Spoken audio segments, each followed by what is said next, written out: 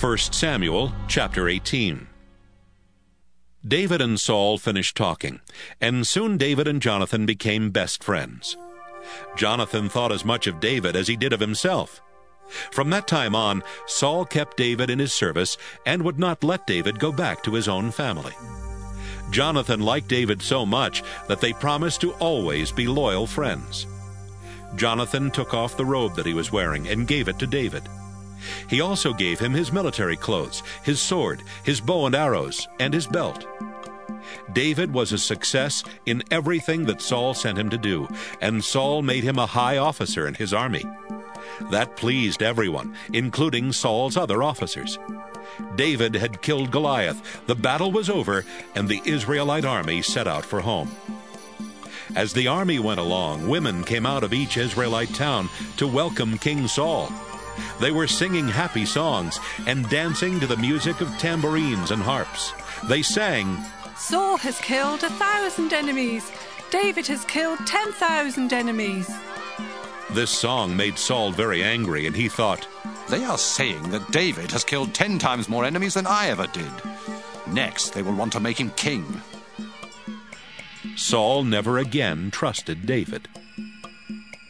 The next day, the Lord let an evil spirit take control of Saul, and he began acting like a crazy man inside his house. David came to play the harp for Saul as usual, but this time Saul had a spear in his hand. Saul thought, "I'll pin David to the wall." He threw the spear at David twice, but David dodged and got away both times.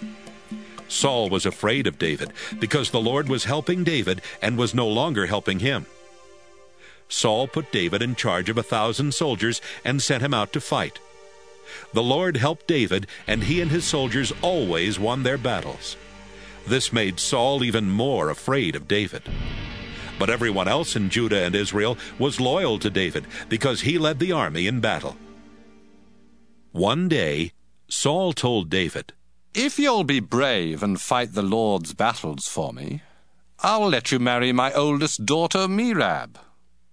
But Saul was really thinking, "I don't want to kill David myself, so I'll let the Philistines do it for me." David answered, "How could I possibly marry your daughter? I'm not very important, and neither is my family." But when the time came for David to marry Saul's daughter Merab, Saul told her to marry Adriel from the town of Michal. Saul had another daughter. Her name was Michal, and Saul found out that she was in love with David. This made Saul happy, and he thought, "I'll tell David he can marry Michal, but I'll set it up so that the Philistines will kill him." He told David, "I'm going to give you a second chance to marry one of my daughters." Saul ordered his officials to speak to David in private, so they went to David and said, "Look, the king likes you, and all of his officials are loyal to you. Why not ask the king if you can marry his daughter Michal?" "I'm not rich or famous enough to marry Princess Michal," David answered. The officials went back to Saul and told him exactly what David had said. Saul was hoping that the Philistines would kill David, and he told his officials to tell David, "The king doesn't want any silver or gold. He only wants to get even with his enemies. All you have to do is to bring back proof that you have killed 100 Philistines." The officials told David, and David wanted to marry the princess.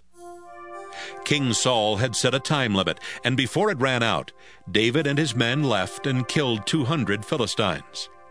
He brought back the proof and showed it to Saul so he could marry Michal. Saul agreed to let David marry Michal. Saul knew that she loved David, and he also realized that the Lord was helping David. But knowing those things made Saul even more afraid of David, and he was David's enemy for the rest of his life. The Philistine rulers kept coming to fight Israel, but whenever David fought them, he won. He was famous because he won more battles against the Philistines than any of Saul's other officers.